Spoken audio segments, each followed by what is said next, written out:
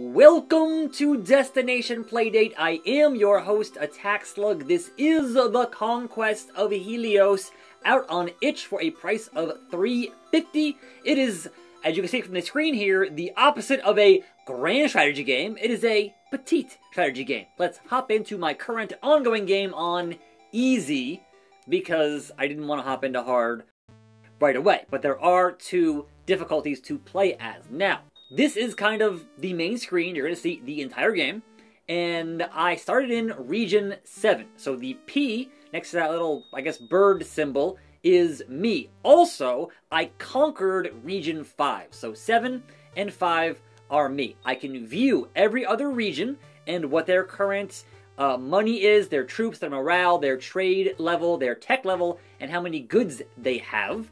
And if you see a flag next to that region, that means they have a treaty with me to not go to war for a set amount of time, usually 2 years from what I've seen thus far. Also, I'm assuming the frowny face, when you do enough gifting and other kinds of trade, you get a smiley face. I haven't got that just yet. I did do 2 treaties with 6 and 5. They ran out, and then I took over 5 with my army. So knowing the amount of army that is available to you and how much the other countries have is important. Now, you get 3 turns here before everyone else gets turns. This is currently winter of year 5. Each year you get your taxes, which is money. And let's just do some turns here and to see how things go in year 5. So right now my military is down a lot. I only have 9 troops. So I can conscript, I can hire, I can move, and I can war. And honestly, I feel like some of this text could be better in how it looks.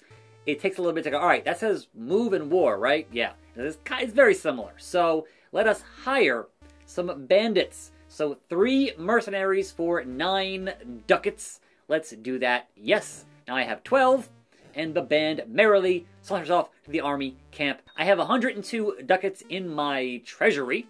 I can also build. I can have speeches to increase morale. I can hold a feast to increase morale. And I can research, which costs 15 and will increase my technology. Let's do that. So tech level is now 27. And certain things require different levels of tech and or goods and or trade, and it's a lot of just number crunching. So let's try some diplomacy here. What if I look for a treaty with number 4? So I want to ally here with, well, actually, they don't have a number next to their face there, which means I have not done any gifting to them. So let's try another treaty here with the topmost country, Region 6, the Copex, and say, hey, I failed to convince them to get an alliance of peace. So now the computer takes their turn. Raiders attacking trade routes in these regions. 5. And I think that's me. I'm pretty sure. So, 2 wages war against 4. So 2 and 4. And yes, I am 5 and 7 right now in terms of where my countries are. So that's not a good thing. We can go into trade. And in trade, we have a protect. So protect. 5 troops on my trade routes. So bandits and raiding parties don't want those. Yes. Assigning 5 troops. We are in spring of year 6. We don't have a lot of money. We have an okay amount of troops. I want to see actually 4. Alright, 4 has 45 troops. Whereas above me has 44 troops. And I have 43. That is not a wise war to start. So I can conscript, but that affects my morale. So I can do some drafting here, and I get 6 more troops, but now the people are upset, and when morale is lower, you collect less taxes. Cash rules everything around me. We know this. Now, trading. I can also go to the market with whatever goods I have and sell those goods, and the price of goods will change. Right now, 10 is the going rate. Can I sell what I have? I have 1 good. Give me 10 ducats. So keeping an eye on that for every turn. If you see it for like 1, then buy them. And then later on, sell them for 10. The Animal Crossing theory, right? So, computer did their thing. I have 87 in my bank. I got 12. My army here is just getting just run roughshod. What happened? We need more military. Can I move them? 12 troops. Move them here. So, region 5, 0 in 7. Sure.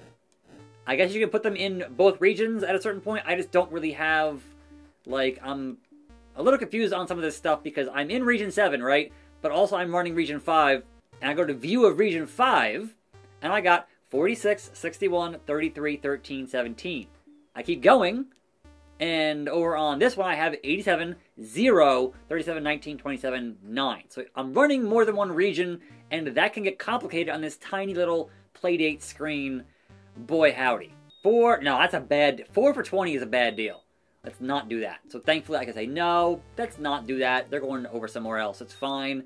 Over in develop, we can build, but only if we have enough of what we need to build. So the capital, 30 technology.